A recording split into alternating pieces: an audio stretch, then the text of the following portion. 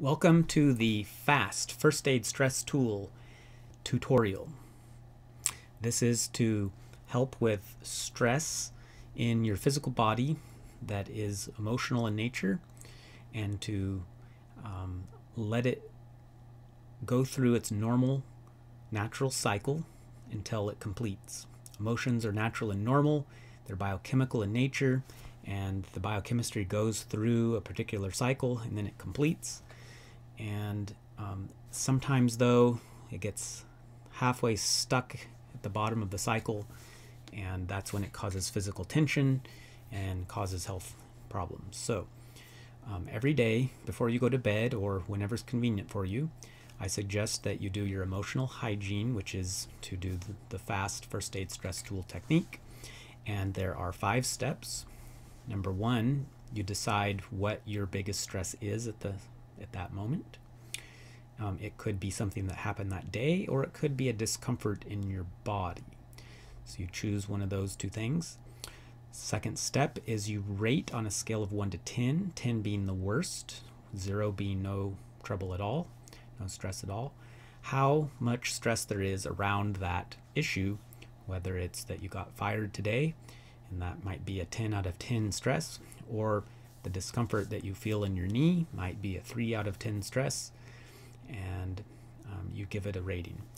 Number 3, you get in the proper position. So the wrist on the thumb side, let's see if I can get this right here. So there's one point right at the base of the wrist there, and then a point below it and a point below that, on right like that.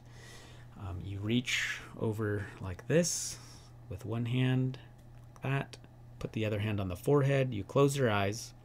You take deep, slow breaths while you picture either the body part and feel the discomfort, or picture getting fired, which was the top emotional stress in this example, and feel what it feels like.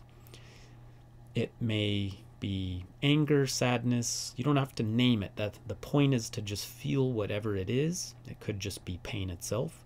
Feel it as strongly as you can while you take deep, slow breaths.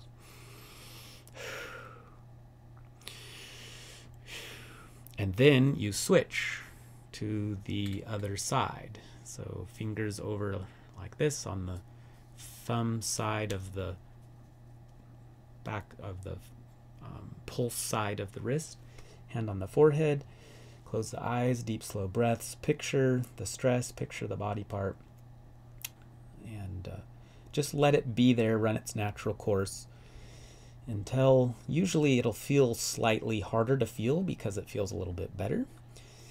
And then you let go.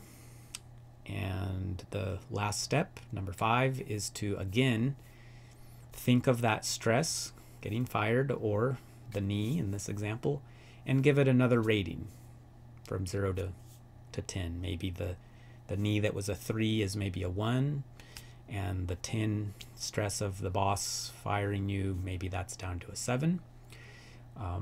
You can repeat it if you need to until it gets down below a 5. And you can do it again the next day. You can do this throughout the day, anytime you need it. And then for anyone who needs specific tutoring or counseling on this specific technique, let me know, and I'm offering a free 15-minute Zoom consultation